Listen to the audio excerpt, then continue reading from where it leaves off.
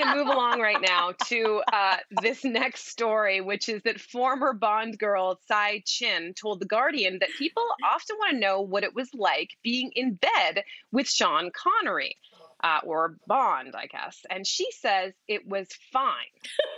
Is fine in bed a compliment?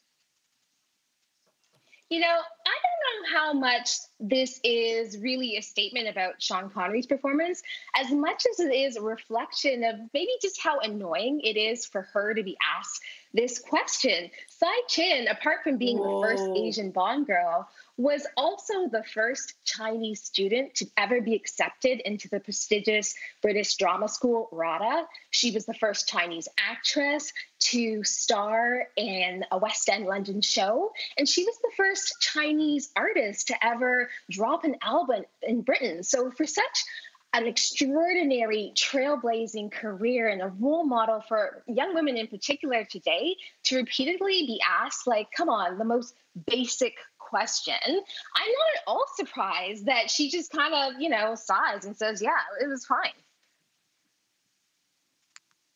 Yeah, I totally agree, because first and foremost, why are you asking her that question?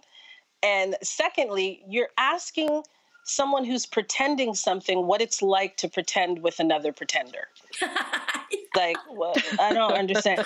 And I'm nowhere near her or Bond or many people, but I've acted in a play and a movie and a TV show or two, and I'll be honest, one of the most horrible situations I've ever been in just involved me taping a show here in Toronto with a pretty famous actor who's gorgeous.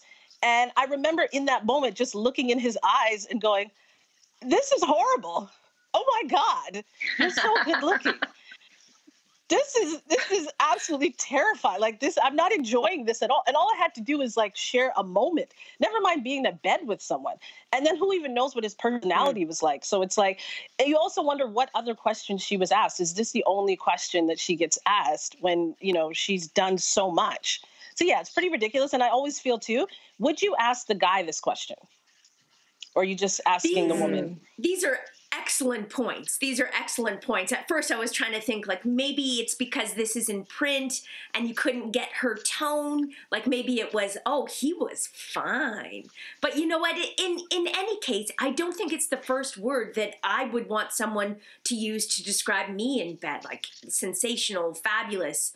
But to be honest, like right now, I would just take, she showed up, and I'd be very happy. I'm just going to go back to... She showed up is actually much better than fine. Fine is horrific because if you ask me about a meal and I say, it was terrible, that invites more talk. Why? It's too spicy. That's a burn. That's an opinion. If you give me a meal and I say it was edible, that invites no opinion. I don't want to ever speak about this again. And that's what fine says. He's fine. Don't ever speak about this or ask me any follow-up questions. I think it depends, though. I think it's possible the tone could have been, we don't know. If she had said it, he was fine. That might have been something, but I doubt that was the tone. I feel like it was fine.